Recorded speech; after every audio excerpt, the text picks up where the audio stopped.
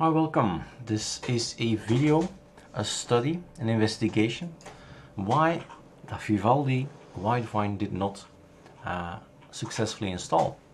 So this article shows to you that if you know that, for instance, Thursday you installed vivaldi-widevine and it was just fine and it was working, and what is this? This is a package to play Netflix on your Vivaldi.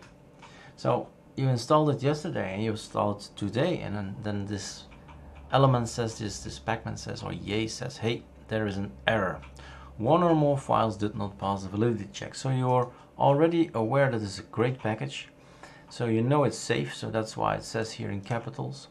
And you want to skip because you want to watch Netflix. Now there are other things you can do, and that's the fact, and to ask the developer, hey, what's going on, and flag it out of date, or build it, well, take a look at the package build yourself.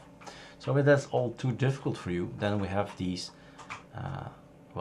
flags or these extra options you can put behind it, and we've made a nice alias. So skip integrity. So if you know what you're doing, if you know that the package is safe, you can do it and quickly watch your Netflix. So this is a great time for me to explore with you, why is it not installing? We have to do all kinds of tricks to get it installed. So what's going on? Okay, we go to Ctrl-Alt-T, and what you do is you want to install Vivaldi and then Widevine, and let's investigate together.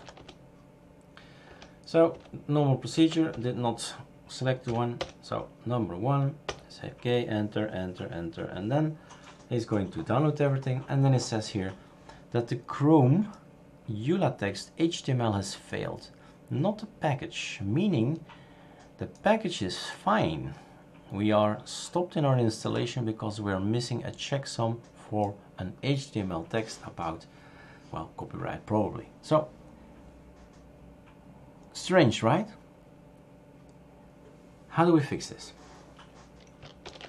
So we go to our download. Where is this all happening? Where is this working? Well, there is a working directory. Ctrl-H is what we press to go inside our cache. And here's the yay.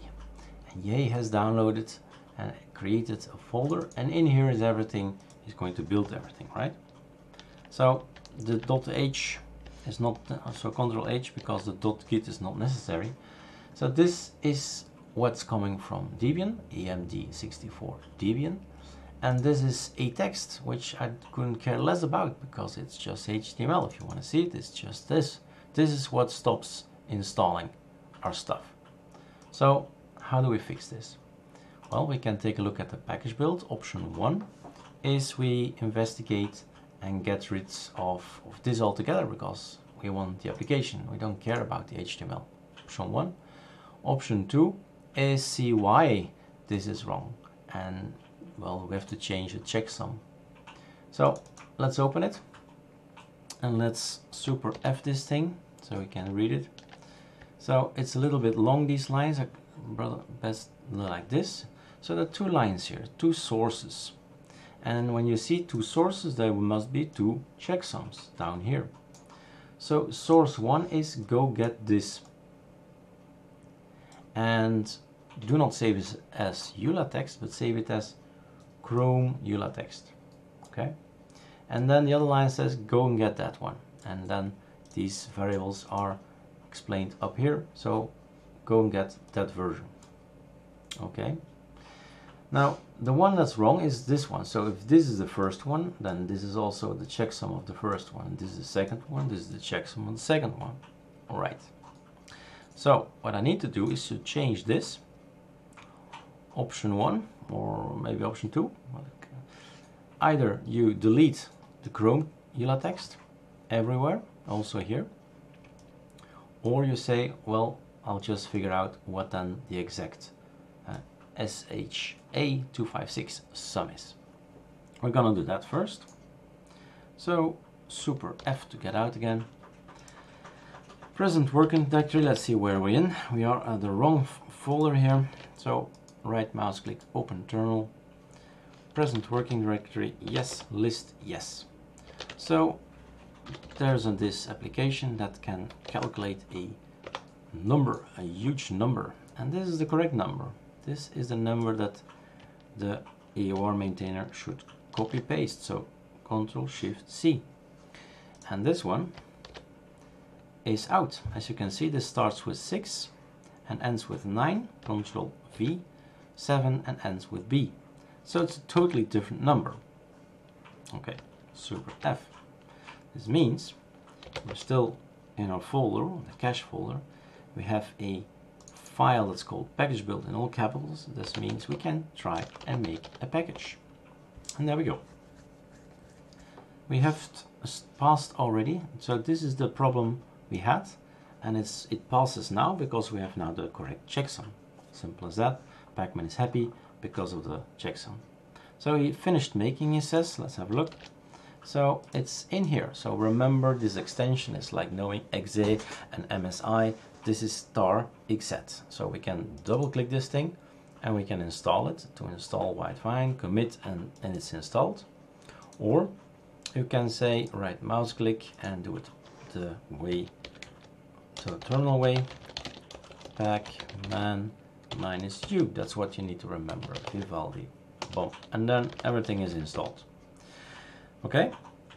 Now the other option, if we combine it in the same video, the other option is forget about this privacy EULA text. But of course, I understand that people would like to have it, but if just checksum thing does not work, oops, we have another solution. Let's Ctrl-Z again. So all of this has to go. Let's just assume there's nothing else but that, but the Debian file. So HTML is gone. And in the package build, your recipe, you're telling, hey, there's just Debian, just that one you need to check, and that means that you don't have user license here as well. So that's gone as well. If we save everything, so we're going to download everything. It's a Debian, it's going to be checked here, it's going to be extracted there, and someone don't know what this is, and then he's going to copy paste this to a particular file or a folder. So let's try. We have made another adaptation, so we are going to make a package. Now there is already a package, so he'll complain, but it's okay, it's educational, let him complain, and I'll show you what to do. Well, he tells you what to do. He says, hey, there is a package, why are you building one? So use F, -F. And then you forcefully overwrite it, this package.